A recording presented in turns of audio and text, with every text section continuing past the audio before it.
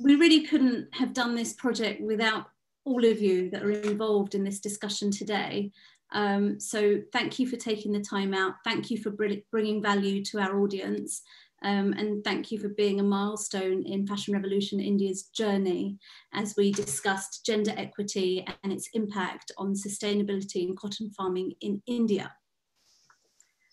I'm delighted to have such esteemed panelists with us. So thank you to Abhishek Jani from Fairtrade India, the CEO, who will be adding huge value to our discussion about cotton farmers, and in particular women cotton farmers in India that are on the ground. We will also be hearing from our Global Policy Director, Sarah Ditty, without whom we wouldn't have been able to develop this policy dialogue, which goes hand in hand with the support of British Council. So Jonathan Kennedy, thank you very much for joining us. Gijs Spoor, who's from Auroville, but he'll tell you more about himself later, an incredibly inspiring change maker, and who actually sparked our initial journey into discussing gender equity, which was further enhanced when we liaised with Somadish Banerjee from Intellicap, without whose advice, you know, we're eternally grateful for all the advice that Intellicap gave, and particularly you yourself, Somadish, not just from Intellicap, but all the work that you have done from the agricultural perspective in the past. And Kirti from Okhai, who heads Okhai, thank you very much for joining us. I think it's going to be great for the audience to understand how, as a retailer, you can really put some of the knowledge that we have into practice. And it would be great to get some perspective of your findings and your journey as you established your brand. I believe that we have covered us all at this point. Delighted to see so many in the collective. And at this point, I am going to hand over the baton to Jonathan Kennedy, who can then unveil the report for us, at which point I will share it for you all to view. Thanks very much, Suki, and a very warm welcome from Delhi. The British Council is delighted to have partnered with Fashion Revolution on this vital research focused on gender equity and the impact on sustainability in cotton farming in India. This research makes a hugely positive contribution to the roles, challenges, and opportunities for greater gender equality for the long-term sustainability of cotton farming in India. Women make up most of the cotton farming workforce in India, while their contribution to the cotton cultivation process is integral to the crafts economy. And yet their importance as a major stakeholder is too often undervalued. This research aims to redress this serious imbalance and make an important contribution to policy dialogue in craft and design in India, and is a key part of the British Council's Crafting Futures programme, a programme that is firmly focused on the empowerment of women as the engine for change and enterprise in the crafts and design economy. The British Council's Arts aims to be a catalyst for crafts and design sectors in partnership with India and the UK for cultural development as we connect, create, and collaborate. So it's hugely fitting, therefore, to launch the research with our partners as a key part of Fashion Revolution Week and Earth Day today. So with all that said, I'm delighted to hand back the baton to Suki Dusanj, Country Director of Fashion Revolution Week India, and to launch the research. Over to you, Suki. Thank you so much, Jonathan. I am now sharing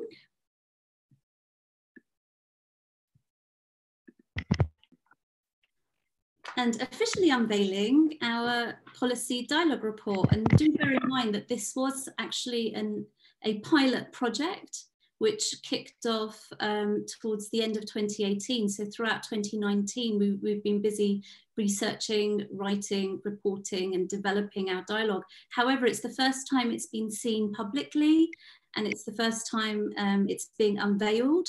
It was only fitting that we share it during Fashion Revolution Week, and prior to that share with our stakeholders that were all a major contributor to the curation of this report.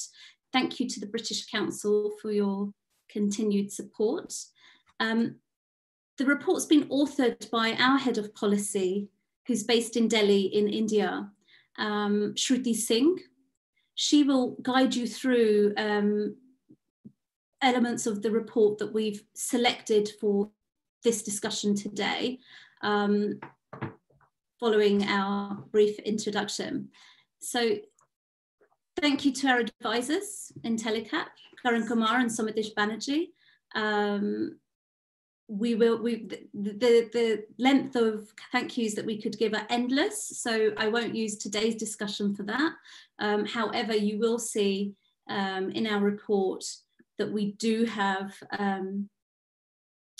definitions forward and acknowledgements, so do take a moment to read those. At this point, it's only fitting that I invite Sarah Ditty, our Global Policy Director, to set some perspective in terms of how we got to this point and what this means for Fashion Revolution and beyond.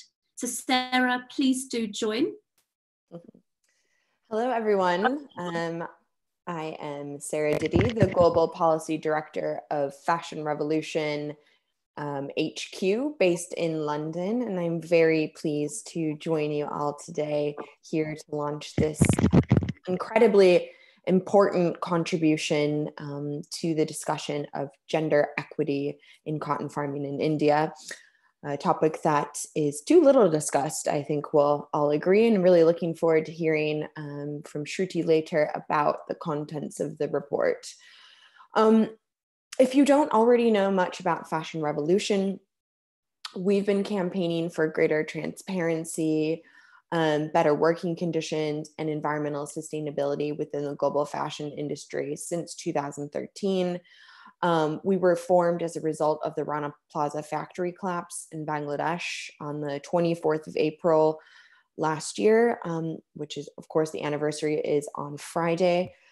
And that was a day where more than 1,100 garment workers were killed making clothes for big name brands we find in shopping malls and our high streets around the world. And many of the companies producing clothes in those factories didn't know that their clothes were being made there. And that was really what led us to identify that the lack of transparency was such a huge problem in this industry. But of course, transparency doesn't stop at the factory floor. There are many other parts of the value chain that rarely receive much spotlight, especially by the public and by the media. And, cotton production is really one part of the supply chain that can often remain hidden in the shadows, even though it's a sector that globally employs millions and millions of people, and, and India and employs millions and millions of people, for whom many of those people are women, who are often overlooked as part of the role of cotton farmer. And it's for us, it's essentially, the logic is kind of that it's impossible to understand the impacts of our clothes as consumers, or the impacts of the industry as policymakers, if we don't know where the garments and the fibers that we're wearing came from, who grew them, under what conditions, under what environmental costs. And that's really what we're hoping to change, to make fundamental systemic change. And so in order to try to create change in the industry, we are really focusing on creating change at three interrelated levels. We're focusing on changing the culture of fashion, so looking at what consumers understand and demand about their clothes. We're looking to change the industry itself, so influence brands and retailers, influence suppliers and manufacturers, and companies throughout the value chain. And we're looking to influence policy and regulation. And that's really what this policy dialogue is intended to contribute to, is to our advocating around policy change. And thus far, our policy change efforts have really focused, you know, as a fashion revolution movement, have focused predominantly on more of the consuming countries, so countries in Europe and the UK and Australia, a bit in the US, and we've made some significant impacts on trying to make steps towards policy change. So, for example, we were quite involved in the passing of the UK Modern Slavery Act in 2015, which of course means that companies in the UK doing a certain level of turnover are required to report publicly on what they're doing to root out forced labor in their supply chains. Following that, our Australian team was very involved in the passing of the Australian legislation. And now we're working with a group of 65 other NGOs and community groups across Europe to advocate for similar sorts of legislation and mandatory due diligence at the EU level. We've actually been very involved in and been a key voice in change in the global textiles sector at the European Parliament. I myself have given evidence to the European Parliament over the last couple of years when there's been a number of different legislative or policy tools that they've been considering relevant to the garment and textiles market.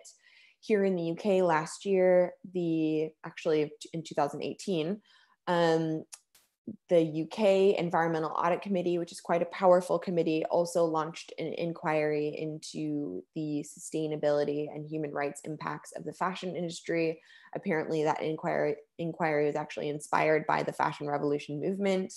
And so we testified in front of the committee there, and hoping that we'll see eventually some sort of legislative action come to fruition from that.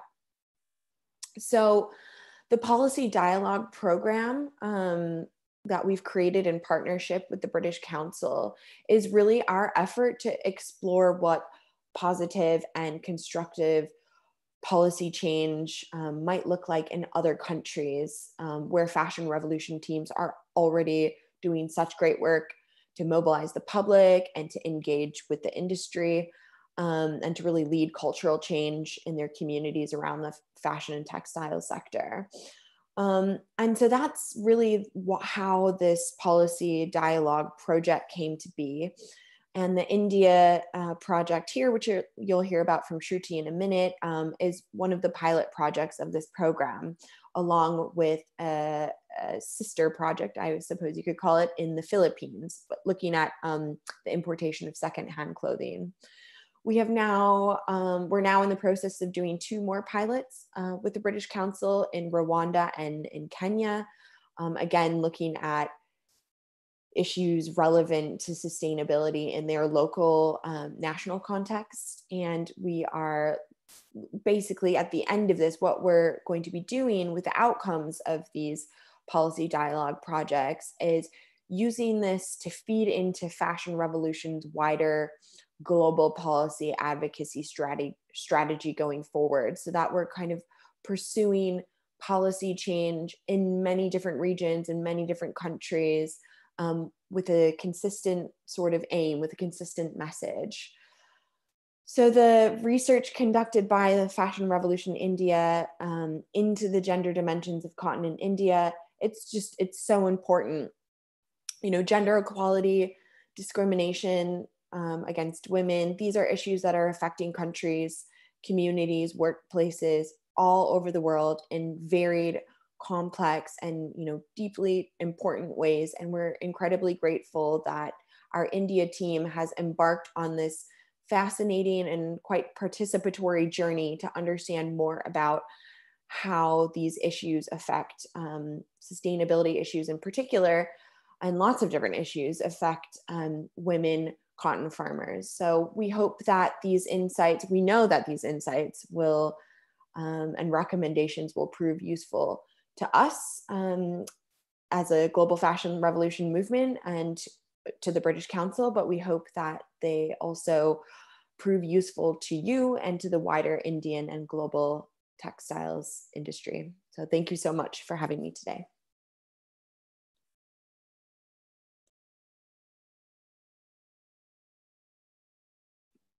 Great, thank you, Sarah. So to continue, I'll share some of the pages of the report. It is 45 pages long, so we won't go through the entire report. We'll stick to a summary and a little teaser. The report is available on fashionrevolution.org/India, and you can download it and also view it in ISU. We do recommend that you share it with your network and read it, and we will be available for some Ask the Questions through our social media channels throughout the week. So essentially, as we touched upon earlier, one of our initial findings, so when we first embarked on wanting to write a policy dialogue for India, this being a pilot project, initially we had a brainstorm and we collaborated and thought really long and hard about the subject that was most passionate to our team. And lo and behold, it was cotton. We were initially just going to be looking at the supply chain from seed to ginning. But as we dug deeper into the subject, it sparked interest into really looking at gender and the role that gender plays in cotton farming in India. There is a lot of research out there, and certainly from the direction of our advisors, this then led to us focusing on gender equity. Essentially, women make up the majority of the cotton farming workforce in India. And although they play such a massive contribution to the cultivation process, we felt that we discovered and learned that their value and importance as stakeholders is massively undervalued. So we really wanted to explore if this dialogue could then reach out to our network and see how unlocking that potential together with policy could really make change for a better and more sustainable livelihood for them in the future. So there's a number of key insights which are summarised in the executive summary to make it easier for you as an audience to get in a snapshot the direction we're going in for our report. This particular page in the introduction, I think the Kiss and March was really important to show at the forefront of a galvanizing movement that occurred in India. There's a lot that women want to say, there's a lot that agriculture, there's a lot as a dialogue to be had here, and policymakers did respond in some respect, and we'll go into that later. I think what's more prevalent now is right now, we also in this dialogue want to explore how the current pandemic is affecting women that are working on the cotton farms, and I'm sure that Abhishek will develop a little bit of dialogue on that later. But essentially the Kiss and March was when in November 2018, over 100,000 farmers, men and women, marched in solidarity to Parliament from all over the country. And they really did want to demand that policymakers focus on the crisis. We share a little bit about that and go into a bit of detail about the background and also policies that are relatable to that movement. Essentially, to simplify the process and the baseline of cotton farming in India, we did chart out some of our findings here and research methodology. So essentially, as the quote says at the top left of the report, it is important to recognise the dignity of life and labour of women making the fashion that you are wearing. So coming back to Fashion Revolution, we do ask you to be curious, to find out and do something. Do think about the fabrics you are wearing. And beyond that, do engage in dialogue, not just asking who made my clothes, but also ask who grew my clothes, which is a question that Fairtrade India often urges their networks to. And beyond that, what's in my clothes? What does it take to get my garment to become what it is hanging in my wardrobe? So essentially, the objective of the study was to understand the role of women in cotton farming and the challenges faced by them in achieving cotton farming sustainability, and then to assess the impact of current farming practices on cotton sustainability. The policy dialogue wouldn't have been complete without recommendations, so we really zoned into some recommendations to address the problems and to leverage women's roles in optimising their value, promoting cotton sustainability and minimising economic risks for various stakeholders that depend on cotton cultivation. And that includes brands, designers, ginners, spinners, mills, traders. If you think of the cotton supply chain alone, from seed to product, that's quite a long supply chain. Many hands are passed through that chain. We're looking at one element of it. So there's a number of explanations of our stakeholders throughout the supply chain, and then how women come to play in that section. And Shruti will share a bit more detail on that front.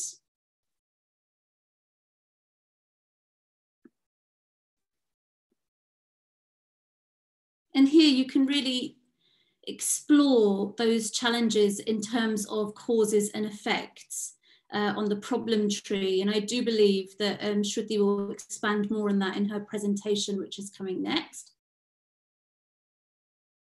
We've kept the report rather visual, as we are also just to keep the viewer engaged and to get a real perspective and reality of the faces and the people and the hands that are involved in our cultivation processes. Like I said, we have 45 pages, so I am not going to go into further detail. The report is available. You can download it now on fashionrevolution.org/India. This is but a mere taster of what you are to see and read. We would like your feedback, so do share your feedback with us. And now it's only fitting that I pass the baton to Shruti. Shruti, Head of Policy for Fashion Revolution India, who invested a lot of time into writing and researching this report together with myself. Over to you, Shruti, and do share your document.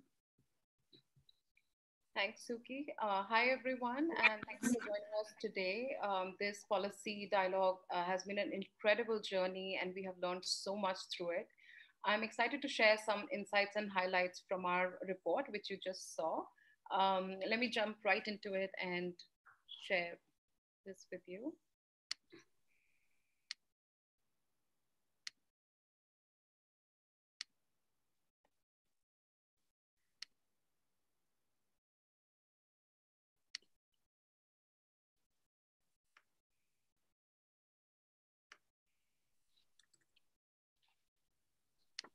Are you all able to see my screen? Okay.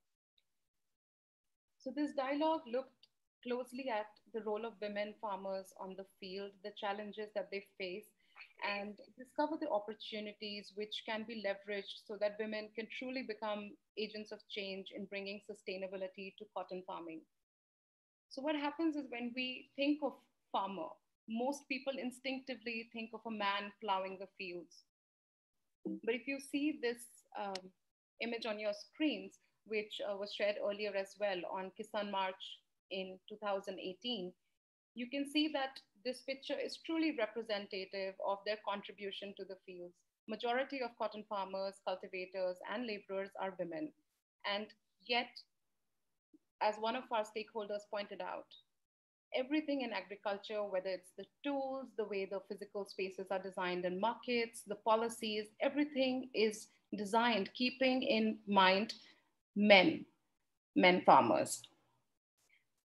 So this needs to be corrected. This mismatch is something that we looked at. And we analyzed the current issues faced by cotton farmers from a gender lens. This shed a light on why it's important to actively engage women to solve the sustainability crisis in cotton. Let me share some statistics that paint a better picture about their current scenario.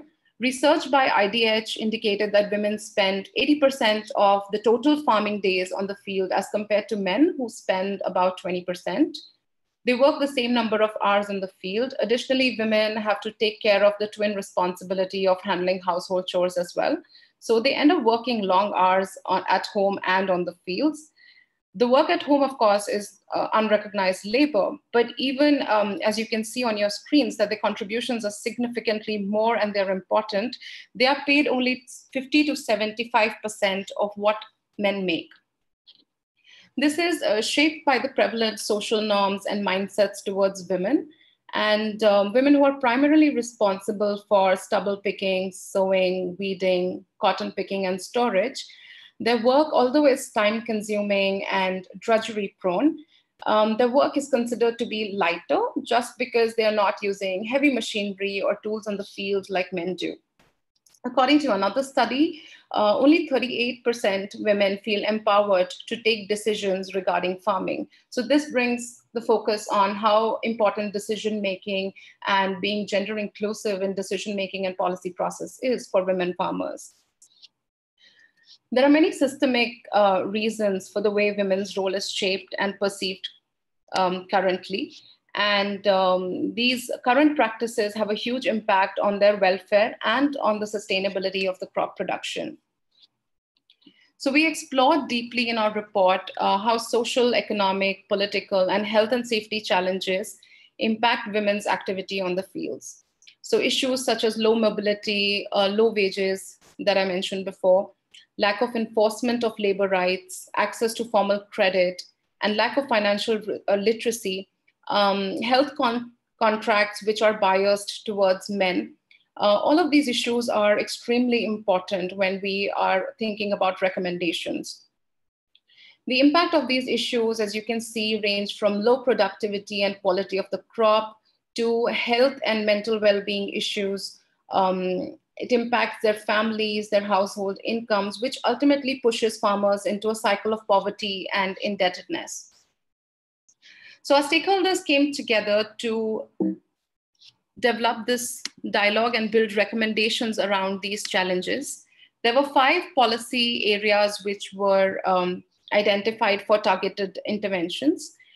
The first was how to improve farmer recognition and gender inclusivity in public policy and decision-making forums. The second focused on how to improve the access to financial institutions and financial literacy. Third, on capacity building and training of women farmers. Fourth, on how to improve alternate livelihoods and add more sources of income, because cotton is a seasonal crop. The fifth focused on how to build sustainable partnerships within the cotton supply chain to be able to impact positively. Yes? Shruti, sorry to intervene, just a quick question. Can any of the panelists view the presentation that Shruti is sharing? I believe that it's still on the same slide, the cover. Shruti? That's right. That's right. So scroll. You have 3 multiple ways. Good thing just to browse through it. Of technology. Quite easily answer. Are you able to see it now? We can only see the front cover. We'd like to see the remainder slides. Great content, but I know you have visuals to accompany that.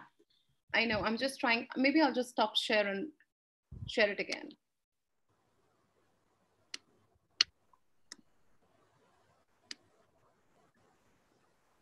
Can you see a different slide now? Now we can see the cycle of poverty and indebtedness. I was speaking all through the slide. We can share it and upload it on our page afterwards, so that's not a problem, but you could just refresh and there we go. Good now. So to continue. Sure. So these are the policy recommendation areas that I was talking about. Now you can see them on your screens.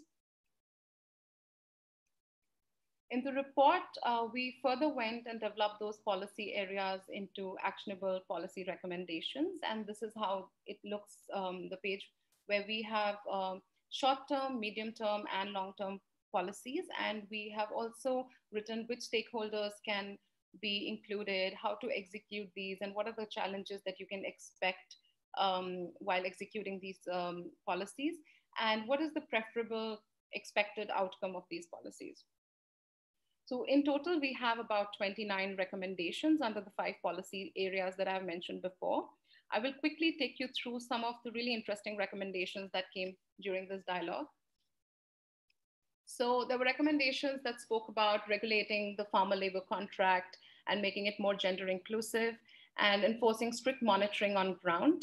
Then there was another one which spoke about building gender inclusive infrastructure in farms and markets, such as having toilets, resting rooms, feeding areas for nursing mothers, because these physical spaces, we believe, can further promote gender inclusivity and promote women farmer participation in the market-facing roles. Increasing the technical knowledge programs on cotton sustainability, and in fact, that goes hand in hand with increasing the number of women trainers, as you would read further in the report, and mandatory representation of women in cotton industry bodies such as APMC, CCI, cooperatives, and farmer unions. One of the most interesting insights and recommendations that came up was how we could build women-to-women emotional and financial solidarity throughout the supply chain, like it is seen in other crops like coffee in South America. And another one of my favorites is how employing women in other parts of the garment manufacturing can add alternate sources of income for them. So women could be taught how to sew, embroider, create prints, and this could be done through the existing self-help groups, which are very active on the ground, or through individual brands. So these were some of the recommendations. You can read more in our report online. I will end with a quote from one of our stakeholders, which says that every stakeholder can make a difference when they choose to procure from suppliers that uphold fair, transparent, and gender equitable global standards. They create space for a more sustainable cotton industry to bloom. I hope today's dialogue, we can spark a further dialogue on potential solutions and ideas. Looking forward to it. Over to you, Suki. Thank you so much. I think you could stop the share now, Shruti. Yes, done. It's a bit fiddly. So I think it's only fitting after that summary that we now bring the wonderful CEO of Fairtrade India, Abhishek Jani, to the dialogue to share some of the experiences and knowledge that Fairtrade India has in terms of women cotton farmers in India, and how policy is potentially to affect change or has been a hindrance.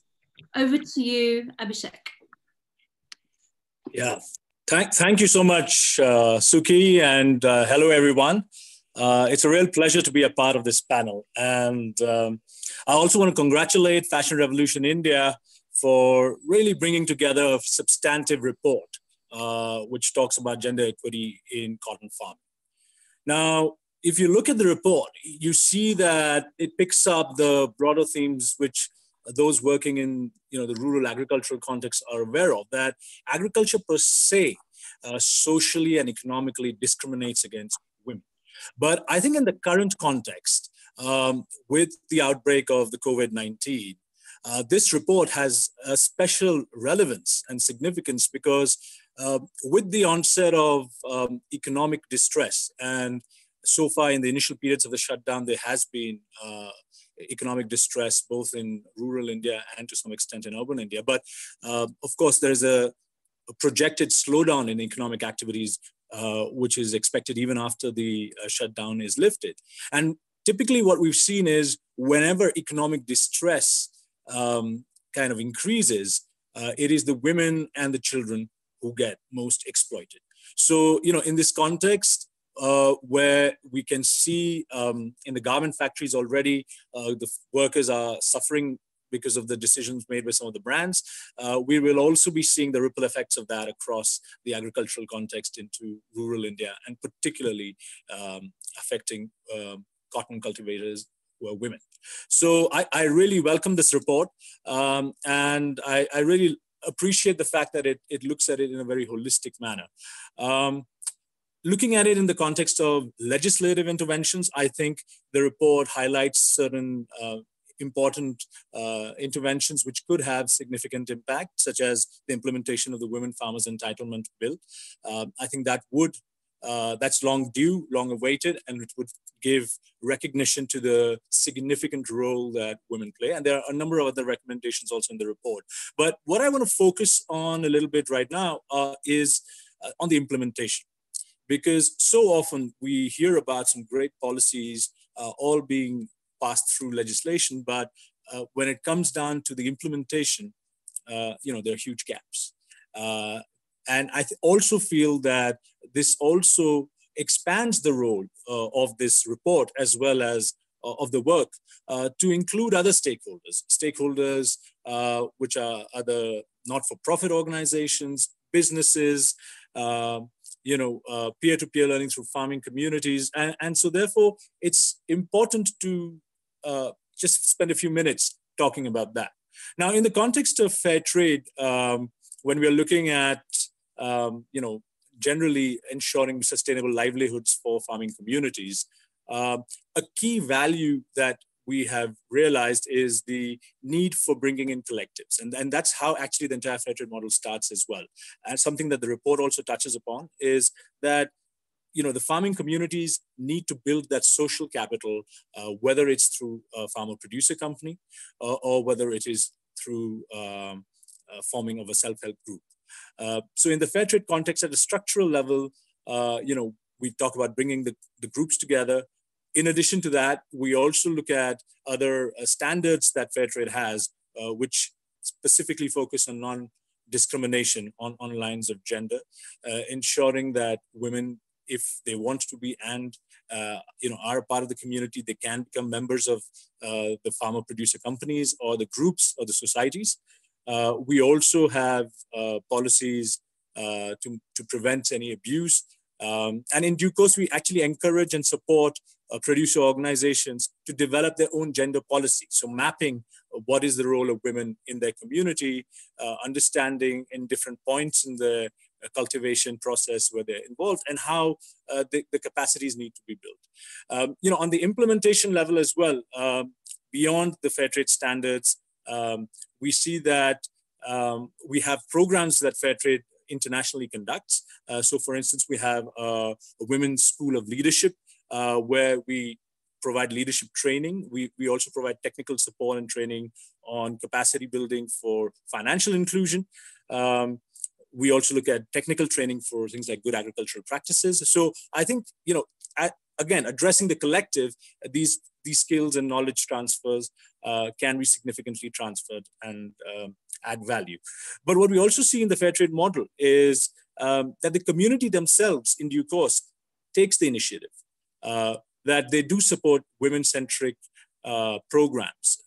I'd like to just take two examples that are almost fair trade legends. So we've got a cotton farmer called Lingubai, and Lingubai used the fair trade premium that her group had got and took a loan from that to basically start a poultry business. And through this poultry business, now she's actually earning more than she is earning from her cotton cultivation. So again, we see that, if the community is empowered, if resource transfer does take place and women are involved in the economic decision-making, they're quite enterprising as well. We also have the great case of Padma Bai, who not only started a great drudgery reduction tool collective as a part of her self-help group, but we also see that she actually took on leadership roles in her community and became the sarpanch of her village in Patel Gura. So, these are just examples of women farmer coming to the fore as a part of the larger community. These things do take time. these things need to be planned with a proper timeline and resource commitment in place.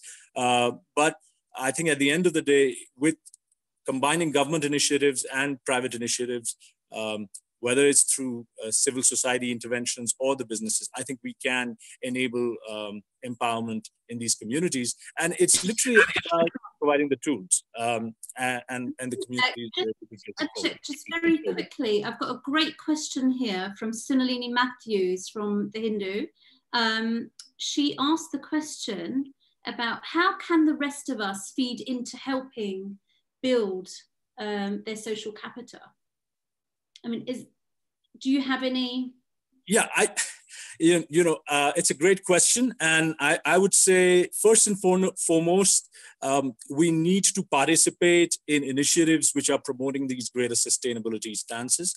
So Fashion Revolution, Fairtrade, initiatives such as these, which are really pushing for transparency, getting businesses and brands to really go down to the final miles, because a lot of times actually brands don't go all the way down to the cultivator of the raw material. So I think one aspect is definitely, and we have the power, it may take a little longer, is to demand that transparency and that visibility. And then initiatives like Fairtrade, which upfront talk to you about showing that transparency and visibility and demonstrating specific communities which are involved in the fashion value chains. And choosing that really is an endorsement for this form of production and consumption. So I think as individuals, I would suggest that would be one of the ways. Of course, Sunalini also has a great platform, and she's a great journalist. So she's able to add additional value by amplifying and drawing attention to some of these issues which are normally hidden. And I know she's very, very adept at investigating what is happening on the ground. So I would say that those would be the ways in which, as individuals, one could contribute. Okay, and we will open more discussion later, and Sunalini, if you have more to add, you can perhaps converse a little bit later on. Abhishek, thank you, super insightful. I know that there's questions flooding in from all channels right now, but in order to keep the discussion flowing, I think it would probably be a good point to invite Kirti from Okhai into the conversation. Kirti?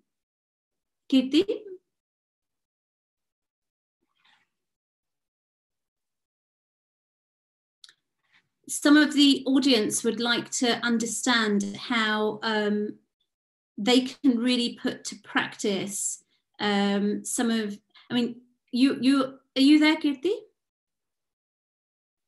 So my internet connection just dropped for a second, so I couldn't hear you. The joys of technology. Yeah. So let us just hit the different view. So essentially, Kirti, some of the audience members would like to know how they could put some of these learnings into practice with their brands or their journeys if they're developing or looking at cotton as a fabric. And perhaps you could share some of your insights and approaches in that regard. For sure. So, hi, I run an organization called Okhai. We're a group of over 2,000 women across India, mainly based in Rajasthan and Gujarat. We work with the Rabari tribe, but now we've started to work with different techniques such as Suf embroidery in Rajasthan, chikankari in Lucknow. So it's a non-profit in structure. We are an embroidery organization, and we are on the other extreme of gender equality, where almost 100% of the artisans are women. 80% of the management team is women. Most of the department heads are also women. Our communication or brand identity is of a woman, and we are selling to women.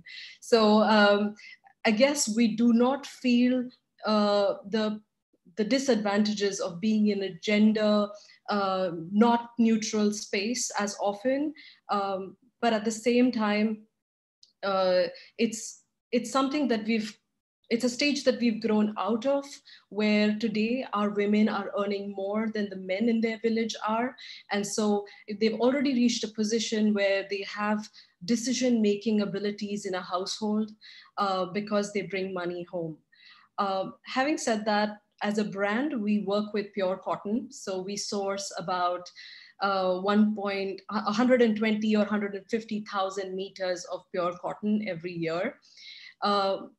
One of the ways in which you can support cotton farmers or suppliers who are working with cotton is to ensure where you're sourcing from. If they're able to share everything, if they're not shy of sharing anything. So if they're not shy of sharing where the farm is or who's making this cotton and what the individual breakup of cost throughout their value chain is, it's always easier to trust them. It's also, you'll start to sense that there is a community that is being formed in sustainable fashion, and more often than not, you will feel that a lot of these brands will not share their suppliers with you, but that's not true, because most sustainable fashion brands want more people to actually convert to sustainable sourcing. So whenever I've asked anybody for a supplier, they have been so helpful in sharing exactly where they are sourcing from. And it in turn benefits all of us. I think it's also very important to communicate this to the customer, because especially in India, the customer is very price sensitive. Fashion is all around us. It's available at a commercial website. The same dress can be purchased for 500 rupees, and then you can pay 5,000 rupees for the same dress. And I've noticed that no matter how sustainable a person wants to be, when it comes to price, they will make tough decisions, and the decisions may not always support the value chain. Having said that, I think it's really, really important to ensure that your customers are educated about the process, and that you help them, you enable them in making that decision.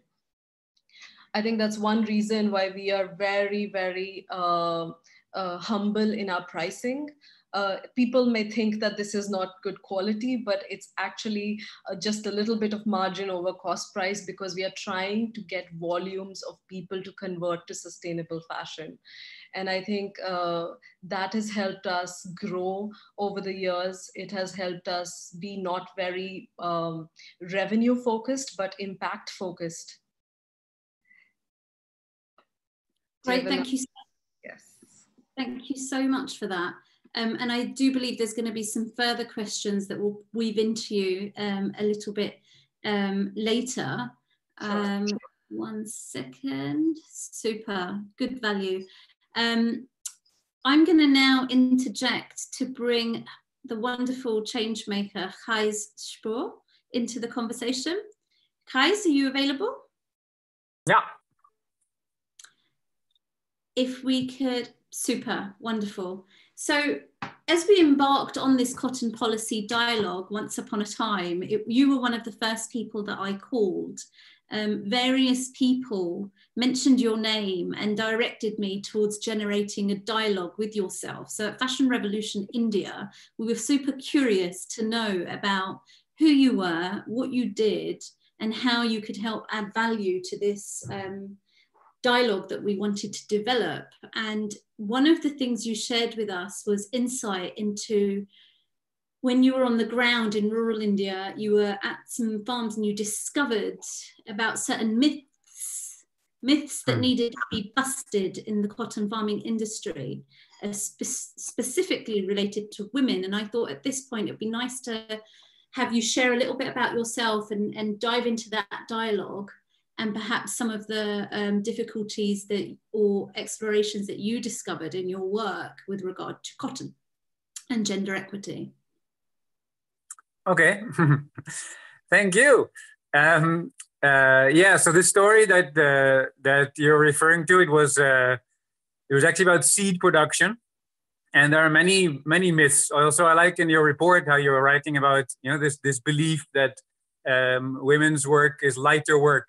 So I remember when we were talking about Fairtrade certification, and there was this conversation around equal pay for equal work.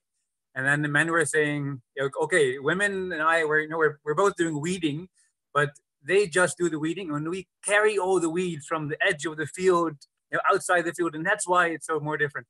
And that's why we need to get paid, like 120 rupees, where women would get 80. So I think this whole belief system is somehow very deeply ingrained. I think another big myth is that care work is not work. And it's going to take a lot of myth busting to do away with that. But this particular story that I mentioned to you that time was around seed production.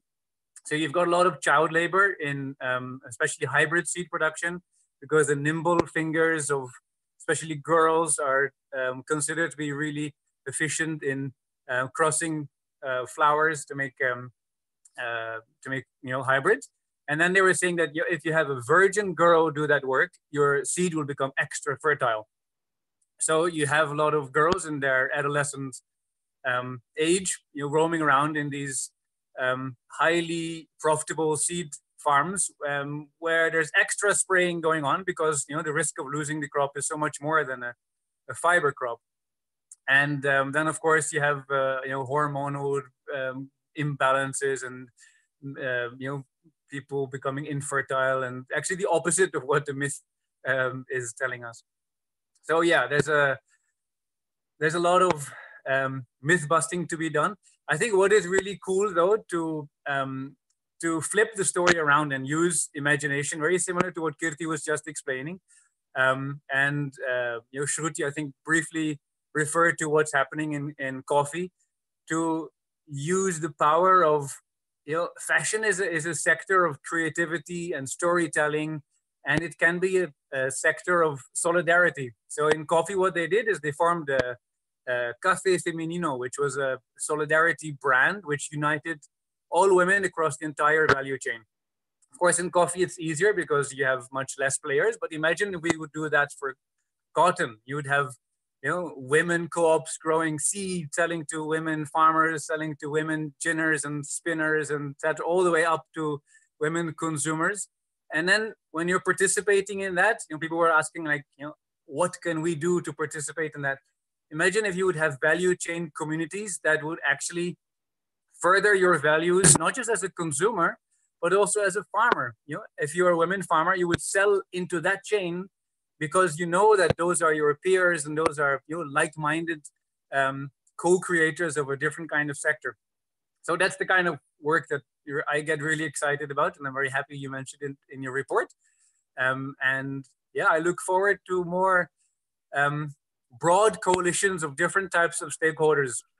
Abhishek mentioned a little bit that this is not just a government thing or a private sector thing or a civil society thing. It's so complex that it means that all these different stakeholders, including also education. I just saw Nian was in the chat briefly. So she's training the next generation of designers. When I used to go to design academies, people had no idea where cotton was coming from, or what's the difference between, say, hemp or cotton, or what are man-made fibers. So I think I've got a big opportunity to enroll all these different types of stakeholders in co-creating this more gender inclusive value chain. And the last thing that I wanted to say is that sometimes in this conversation, I feel that we're trying to rope in people from the informal sector into the formal sector, as if the formal sector is like our frame of reference. I think we need to look at it a little differently. I think the informal sector, with all its inherent social capital, people in a village, most interactions are not counted in money. They are counted in different forms of wealth.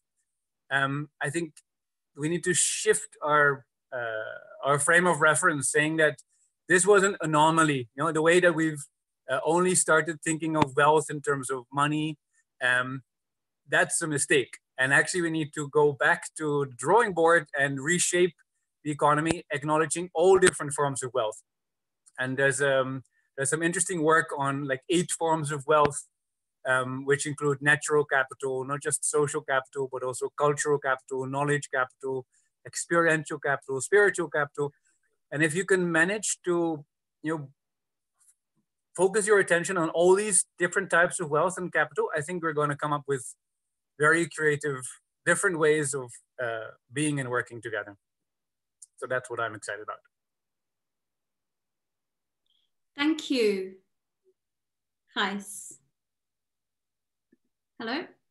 You can hear me okay? Okay, super. Thank you so much. We're going to have more questions coming in a moment, and we're just going to open the panel to have a chat amongst one another. What I do want to do at this point, following on from what you just discussed, is bring in the wonderful Somadish Banerjee, VP of Intellicap. Somadish, you were a fantastic steering partner for our policy dialogue from the initial stages, following on from when we were speaking to Gijs and Fairtrade India. I would love to have some of your perspectives in terms of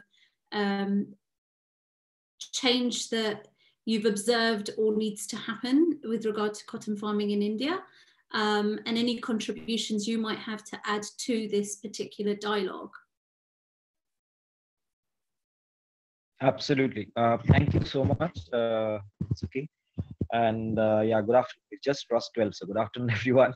And yeah, it's a pleasure to be, a part of this conversation. And it's been a thorough, a source of thorough enjoyment to be associated with this research. I think, I basically, try to bring in perspectives or experiences from wearing two hats. One from broader work that we do at Intellicap, where agriculture is a very, very important sector. And we also have a cross-cutting theme dedicated to gender, which runs across different sectors. And also the other hat is basically from the perspective of Circular Apparel Innovation Factory, which is an initiative of Intellicap. And that's something that I'm kind of very closely working on with our team. I think the common reference point from both these hats, as Suki kind of asked me, was that, I think Gijs was saying that an interplay of many, many factors. Abhishek also read to it. There are so many. Where do you start? The report also covers so many different kinds of challenges which need to be overcome. But fundamentally, I think it's about changing mindsets. And that has to happen at all levels. There are certain, recommendations that, this research has come up with, which, kind of very explicitly indicate that it's a government which has to take a lead. We talked about land entitlements and things like that. Those have to be very foundational, initiatives that are taken by the government. At the same time, there are roles that, collectives, farmer collectives, as well as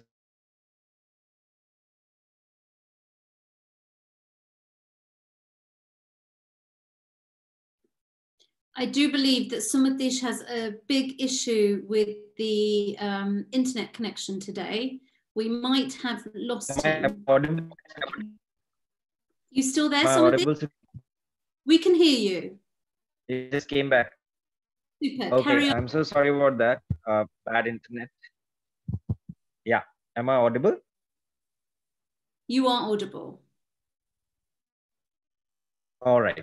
So yeah, quickly before internet creates an issue, I would like to specifically stress on the need for awareness generation initiative, be it on financial inclusion, be it in terms of bringing in greater decision making onus and assignment to women. But I think that needs to happen at a very, very local level in terms of triggering that mindset. What I mean by that is, I'll just highlight one of the many factors.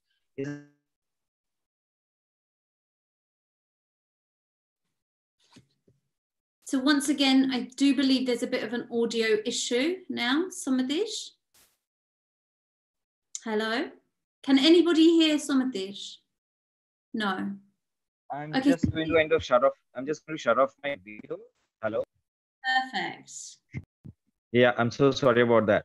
Yeah, so I think sensitization needs to be directed to the male members of the households and communities surrounding, farming, cotton farming communities. That is extremely important because all of the different perspectives that the report talks about and also the panelists refer to were hinting towards how male dominated the thinking is as far as agriculture is concerned. Now, if that has to change, I think it has to really kind of start at the farming household level. One of the biggest change for me would be to change the perspectives of the male farmers, members of the households of these women farmers, and also the immediate community, because acknowledgement of the contribution that women already make, kind of sharing more of the responsibilities and decision making lenses that are there with respect to selection of inputs, with respect to kind of getting trained, having the ability to be more mobile. I think the buy-in from the male members of the community at that level is equally important. That sensitization will be, I think, a very, very important trigger, or a component, should be a very important component of any awareness generation and sensitization drives that the government or other sectors undertake. I'll pause there, Suki.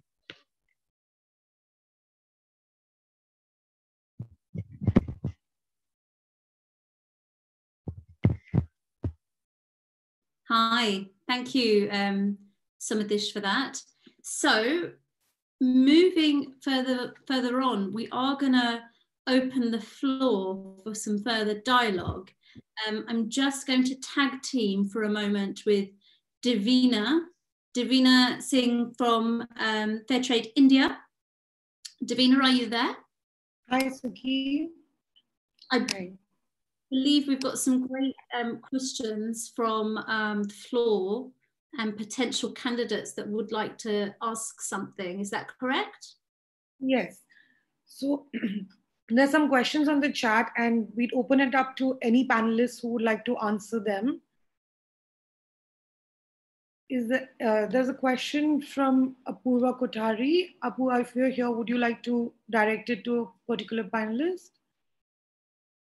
Absolutely. If your network is good, Apurva, please do join in and ask the question, or we can represent you on your behalf. Apurva from No Nasties.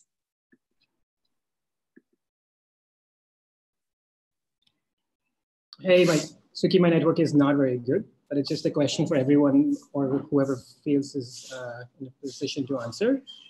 Is what can we do to bring about policy change or influence policy change at the government level to bridge some of these gender inequality gaps? Abhishek, is that something perhaps you could step in to answer? Maybe before we answer that question, Apurva, could you just give us a little nugget about who you are and what you do? I'm well versed with who you are, but to our audience, I think they would love to know more, should they not have heard of No Nasties, and what you do with Once Upon a Doug.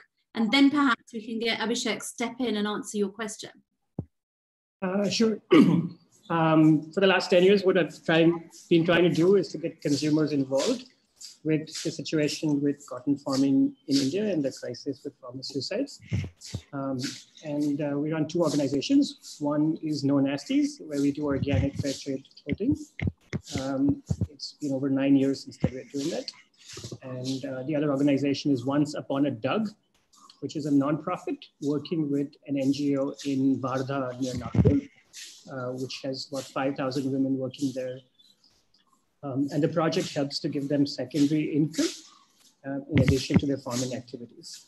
So we're trying to see how we can connect rural India to consumers and get consumers involved to making that change, which will trickle down. So, and what I'm seeing is that we're doing a lot of work like with Fashion Revolution, with Fairtrade India at the consumer level. And even with our own work, we're realizing the big change is likely to come when there's a government level policy change, which will influence millions of people directly, as opposed to the thousands of people that we work with. So it's something which is beyond my scope, but this would be a good audience with a good panel to maybe step in.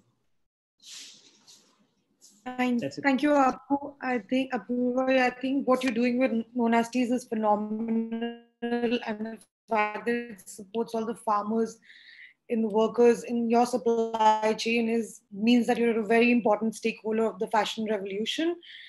We more power to No Nasties, and it's been fabulous to see the campaign you've run, the impact that has created.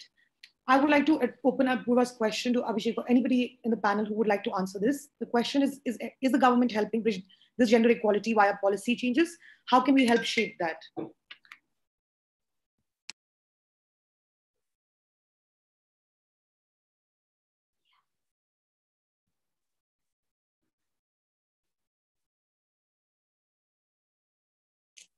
Yeah, hello.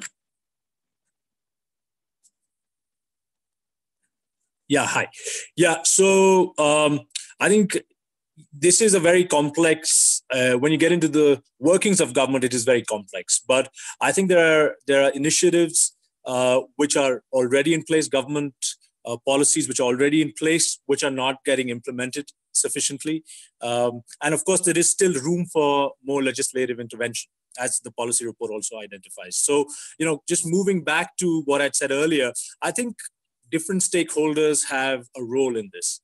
I think fundamentally, we need to start by ensuring some of the existing policies are communicated, and those who are going to be beneficiaries or who are affected are aware of it and are involved in getting the benefits, the final mile connectivity, roles to be played by the not-for-profit sector, roles to be played by the business community in that, who are directly working with farmers. I think we've seen some great examples like, Chetna Organic, where there has been that direct participation from the organization Chetna, not-for-profit organization Chetna, in building capacity, and then the farmers' collectives themselves taking this forward. In addition to that, obviously there is a role by the industry. So on industry platforms, if some of these issues are relevant, we first need to have the women entrepreneurs coming on and then raising it. But also I think as a part of the mainstream brands also recognizing these, the industry can then bring in some of these recommendations to the government. And obviously the ultimate power of the consumers in demanding it from industry and from government through campaigns, through initiatives like Fashion Revolution and this report.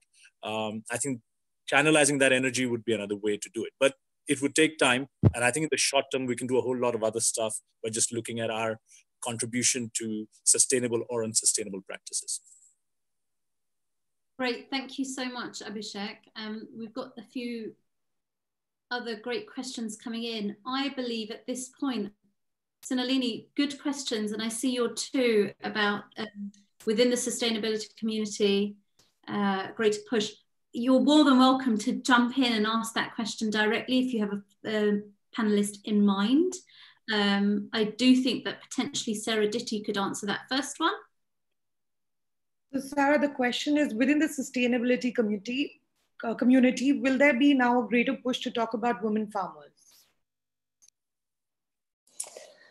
Yeah, hi. Yeah, I mean, it's definitely something that we're trying as the global fashion revolution movement to shine more of a light on workers and producers further down the supply chain. Of course, that definitely includes women farmers, and we have a hashtag that is #IMajorClothes, which we encourage producers across the supply chain to share their stories. And we would love to hear from more women farmers sharing their stories with that hashtag. I think that's something that will be kind of pushing to happen going forward. And then of course, by working with organizations like Fairtrade India, for example, they've written a great blog for us on our website, kind of talking specifically about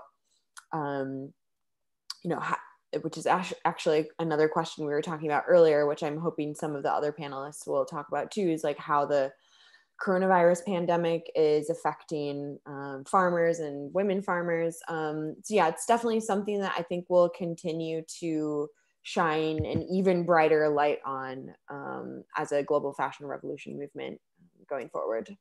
And Sarah, further to what you just mentioned, going into the latter part of Sunalini's question, which is, how do we know the difference between great marketing and what's genuine? A lot of the big brands have huge spends on marketing. Are you working on labeling? The first element I'd like to say, in terms of marketing, I mean, I come from a marketing background. I'm heavily involved in it. I have a lot of dialogues with brands and people in multiple industries, not just textiles. Essentially, when we've come across at Fashion Revolution a lot of brands sharing "I made your clothes." It's a great visual to see workers transparently seen in that element of the campaign, but we don't always know if that that worker that has been shared by the brand is being paid fairly, what their conditions are, and X, Y, Z. We do try and build relationships to develop that narrative. We like the fact that they've taken that initial step to give a face to the person that's working behind the garment. But it is a tricky one, and I think this is when we bring in a little element about the Fashion Transparency Index. And 2020's Fashion Transparency Index was officially launched yesterday globally. This is something that we would love to do in India, and that is one of our long-term goals. But Sarah, I think you could jump in here to just add more value to the answer for Sunalini. Yeah, sure. So the the Fashion Transparency Index is now in its 5th edition. We conduct it every year, and this year we've reviewed 250 of the world's largest brands and retailers. So that's brands and retailers who are doing an annual turnover of over $400 million US.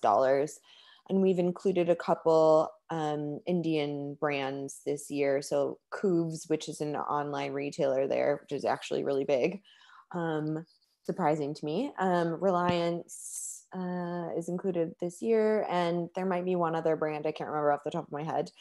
But anyway, we try to really sift through, like, in granular detail, the information that big brands are disclosing about their policies, about their practices, about their impacts, and about their supply chains, and really suss out, like, you know, what is just marketing speak and what is actually really useful information that can be used to hold brands to account and to drive change. And to drive change in their supply chains. So the methodology looks at 5 different sections. The first one is policy and commitments, which is usually, you know, sometimes that's often the more slightly fluffier stuff. We have a policy on energy, we have a policy on wages, we have a policy on diversity and inclusion, whatever. And you know, policies are super important, but obviously it's much more important around how policies are put into practice and what the outcomes of those actions are to put their policies into practice. So in the other sections of the methodology, then we start to look a little bit more into, like, okay, so what are the specific procedures in place? What are the programs and initiatives they have in place? And then what's the data? What's the information? What are the findings coming out from those programs and practices that brands have in place? So, you know, 1, are they sharing supplier lists? Are they disclosing who their suppliers are, both, you know, at the garment factoring level, but at the processing and mill level, and then at the raw material supplier level? And how much detail do they share about those suppliers? So do they share, you know, the facility location, the number of workers, the gender breakdown? Is it updated regularly? Is it available in a downloadable list so that other stakeholders can use it? That sort of thing. And then we also look for data to be shared around, you know, what are the results of their supplier assessments? You know, often these are audits that brands will do, and we know what are those audits telling us? What violations are being highlighted? How are those being addressed and resolved? What grievances are producers in the supply chain making? How are those being addressed and solved? And then, you know, are they sharing data about the prevalence of forced labor or data around wage rates for producers in the supply chain? Are they publishing data on their carbon footprint, their water use, use of chemicals, that sort of thing? And yeah, obviously I'm sure it's not that surprising, but we find by and large, like brands tend to disclose the most about their policies and their commitments and less about the outcomes and results and impacts and progress of their efforts. So that's something we'll continually be pushing for year on year, using the kind of ratings methodology as it's designed to incentivize brands to continually pursue more granular detail of disclosure. Thank you, Sarah. Sorry, can I? Yeah. Just to Sunalini, Gijs is also going to jump in to answer about labeling after you. So please do go ahead. Sunalini Matthews from The Hindu. Right. So is it true that a process may be quite different in the West and maybe quite another thing in a third world country? And maybe what they're showing you is the truth, because that's what's happening maybe in America or in Europe, where everything is much more stringent. Whereas the moment they come to a third world nation, it's just, I mean, that's not even shown, that's just out of the picture completely. Yeah, I mean, it's an interesting question. I think it's actually sometimes a little bit of a myth. I mean, there is, you know, historically over the past 30 years, obviously, we have seen a move towards outsourcing. So countries that are predominantly consuming countries like Europe, the countries across Europe and UK and US have tended to shift production to countries with less regulation, you know, with lower wages, with lower costs of labor, you know, fewer environmental protections, that sort of thing. And, you know, we have seen brands kind of continually chase cheaper and cheaper labor costs and environmental protections in order to keep costs down for products and therefore make bigger volumes. And that has been the way that the industry has been structured for a while, and why so many of these systemic issues continue to persist around gender-based discrimination, low wages, et cetera. But I think what we're seeing more now is that actually some production, some manufacturing is still being done in the UK, in the US, and Europe. And actually conditions there, you know, aren't very good either. They often, you know, things get done like off the books. You know, we have, you know, uncovered instances of like modern slavery like conditions in, you know, in Leicester, in Los Angeles, where there's lots of undocumented workers making clothes for often for e-tailers or a lot of big US brands too. So I think there's like a myth that obviously we don't have cotton farming in the UK, so that's a slightly different matter, but yeah, I think there's like a myth that these are issues that, you know, only happen in Central America or Southeast Asia or in China. And of course they, you know, these issues are deep systemic issues there too. But I think that it's really helpful, yeah, to get, you know, like this is relevant to consumers at home, wherever you live, as it is to consumers, you know, overseas.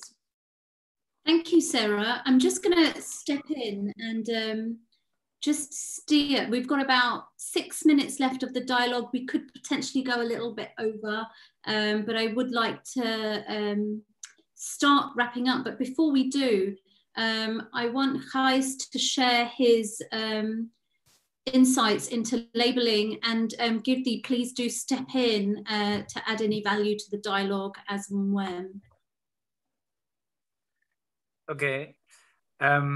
So yeah, I think it's very interesting when I'm listening to Sarah talk, I'm realizing more and more that all this exploitation we're seeing, whether it is in India or in the UK or anywhere, it's implied in the system, right? It's kind of ingrained in the DNA of this consumer-based capitalism that we are all taking for granted. And then if we are confronted with the downside of that, the obvious response is like, oh, there should be some rule against it. And if the government's not stepping in, then the next best thing is presumed to be labeling. I actually started my career in organic and fair trade certification, and I completely was on that. I was like, oh yeah, if only we can improve the standards and like nail them down so that inspectors would see everything and maybe have more people involved in inspection. However, I don't think right now, I don't think that's the path. I think we should move towards a completely different way of relating. So exactly like what Kirti is doing, not just knowing you're a producer, but she was even limiting her profit, which is kind of heresy in MBA speak. You're supposed to maximize your profit at all costs. I think if as a brand you realize that the people that I'm working with are more important than my bottom line, and the farmer realizes the same and the consumer realizes the same, we will create, like what Charles Eisenstein says is, the more beautiful world our hearts know is possible. And then we'll actually reclaim the economy to make it serve people on the planet rather than the other way around. So although I see the benefit of labeling, I think we can use it not just to control risk. And what happens with that, especially in India, we have a kind of a love-hate relationship with regulation. So we get the license Raj. I remember there was a big deal in organic cotton where there was GMO creeping in, and then the government said we need to regulate more, which means that big producers can get the paperwork done, and small producers, they just fall off the track because they can't afford the inspections and the laboratory tests and the whatnot and the paperwork. So I think there's an unintended consequence of relying too much on labeling and regulation. So yeah, I would say more relationship-based business models, and that also answers Sunalini's question, like how do you tell the fake from the fact? If you know the people across the screen, if you would have, say, Zoom calls with your suppliers, if you're in a retail shop, you can have a Saturday afternoon chat with the growers and the artisans, and you don't need to have that kind of labeling. Yeah, okay. So that was I realized. Just want to share that I agree. I completely agree. I think labeling can start with being voluntary. And if we start on our own as to where it's coming from, rather than expecting it to come from the government, because huge amount of issues are going to come along with that regulation. We recently got a notice on calling something khadi, and big brands are allowed to call it khadi. So now it's the commercial brands who are allowed to use a license because they paid for it. But actually weavers or farmers who are making khadi cannot use it without the license. So it was really shocking, and we had to take down the name from our website, even though the fabric. Yeah, Suki, sorry, I just want to add a point. Sorry. Yeah. Sure. The second thing is, I think what I want to say is that this report has brought the topic to the forefront. Brands like Okhai, if we are sensitized to the fact that there is an issue and that there are women farmers that we could source from, because unless somebody brings up the conversation, we are all busy sourcing fabric, making clothes, selling clothes. We don't think about it. So I think this conversation and today's conversation and the report itself will push a lot of us to source from organizations that are compositions of women farmers, and that should help us push the numbers. Great, thank you. Yeah, Suki, just want to add a couple of points to what Kirti mentioned just now. So Sumatish, go ahead. Sure. So I think just a few things that, agriculture being a state subject, I think, talking about policy and what government is doing, how much they have done, I think at the central level, definitely agriculture has been a very, a key important focus for the government. But when you talk about this gender lens, changing title rights and all of that, I just don't feel that that's something that will come top down. States at the ground level, if we are able to kind of really build up consensus and advocacy from the bottom up, where the voices can be heard, I think that is the way to go to really kind of come up with policies which are more implementable and effective. And that's where I think this particular report becomes very important, because that is the kind of lens it takes. It really does not talk about, okay, frame a policy, at the top somewhere and try to kind of force it down. It doesn't work like that. Second point I want to mention, alluding to what Sarah just kind of touched on, is post COVID, the world, everybody's saying the world will change, right? I mean, everything, right from consumer behavior, their purchase decisions, how brands react once the lockdown is over, to the change demand scenario, all of that are question marks. And I think this is a big opportunity to also very consciously bring in this gender dimension in this, to make it an integral part of this change. I think that's something that the efforts like this particular report should really kind of capitalize on. Yeah, thank you. Great, thank you.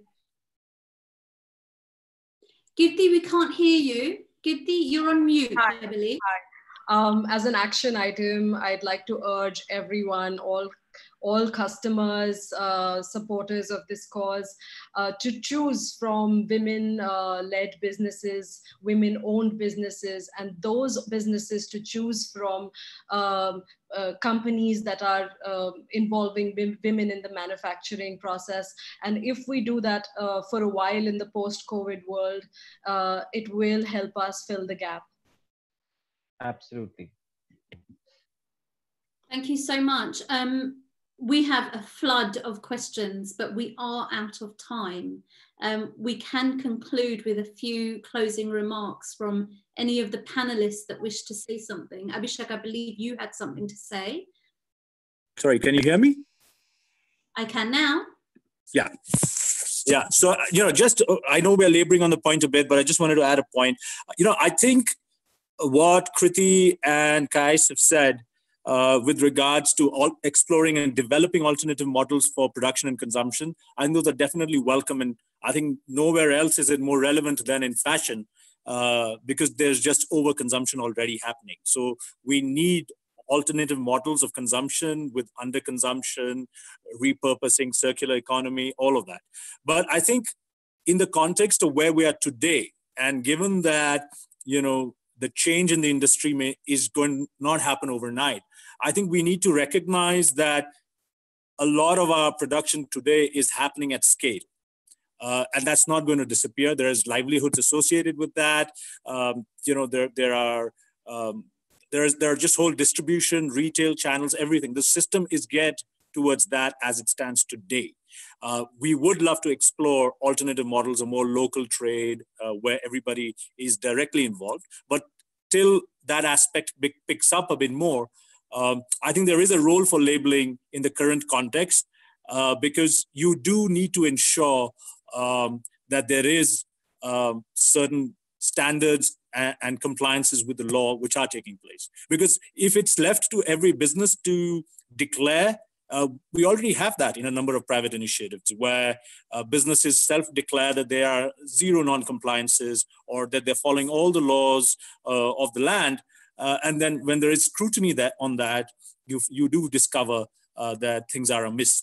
So I think there is a role for labeling. Within labeling, I think one needs to recognize and understand what the governance framework of that labeling initiative is. So like at Fairtrade, we talk about having a multi-stakeholder labeling and participation in our governance. So producers, farmers, and workers have a representation on our board. So we see that as an integral part of ensuring that we are on the right track. And it also ensures that there is some degree of independence, that we are not being driven by a business agenda, but actually are being driven by the agenda of those who are most vulnerable. So I think that's one aspect of labeling one can investigate and understand more. And then the other aspect which Fashion Revolution also talks about is transparency. Transparency with regards to the final mile and initiatives that are promoting that. It can be a micro initiative, or it could be a multinational initiative. But transparency is also going to be critical to that.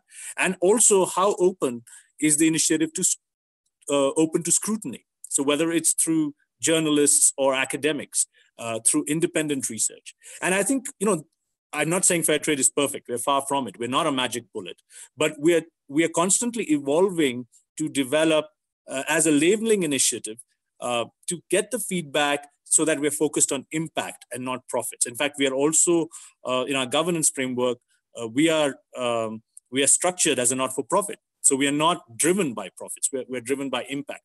So I think one has to look at these kind of aspects as well in the current context while we continue to explore alternative models. Thank you so much for rounding that up, Abhishek. Great points. And I've had a few comments here. So Apoorva Katari from No Nasty says, he seconds that. Brands will make what consumers demand. So many questions, and I think what we're going to have to do is continue this on an Insta Q&A session and perhaps get some of the answers to the questions. Nitesh Square, thank you for your question. I know you've been waiting for a while for a response. How easy is it to educate people at consumer level towards the policies? For example, his mother and grandmother might not care right now. They're at such an age in life where their basics of life is different. We hear you, we understand that. Nitesh, I believe you are potential advocate for change for the future. You can get to know brands' approaches to policies, get to know our Fashion Transparency Index, ask those questions, continue to be curious, be that agent of change. We can go in deeper via our other socials. I cannot take up more of your valued time, panelists. I thank you all for being here with us. I would like to just share the conclusive element of our report before we wrap this session up. So in conclusion, Shruti, I think now's the time where you can come in and conclude this report.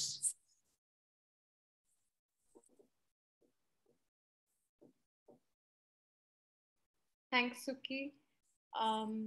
It was a really, really wonderful discussion, and we would just like to say that this report is not the end, but a start to promoting greater dialogue in this direction. And this was our pilot effort in making sure that we can bring out some of the aspects of the challenges which are faced here. There is immense scope for public and private players to collaborate creatively in mitigating these challenges faced by women farmers. And we all can play a great role in this. And I look forward to hearing from all of you and seeing that change happen in our society. Thank you so much. And just as this end quote puts it quite succinctly, every stakeholder can make a difference when they choose to procure from suppliers that hold fair, transparent, and gender equitable global standards. They create space for a more sustainable cotton industry to bloom. Thank you all for being with us today. Our Cotton Policy Dialogue Report is available on our website, www.fashionrevolution.org/India. It's been a pleasure to have so many of you join us via YouTube Live, the questions on social, and also on our Zoom call. we appreciate your inputs for today's session. Do continue asking those important questions. It is Fashion Revolution Week this week. It is a time that we campaign for a fairer, safer and more transparent fashion industry. You can all get involved. There's many actions you can take. We'd love to hear your voice. And I hope that here in India and, well, some of you globally, that we've kick-started Earth Day with something that is a great topic for us all to dive deeper into: gender equity and its impact on sustainability in cotton farming in India. Thank you. Thank you all. Thanks, bye. Bye-bye. Thanks, bye.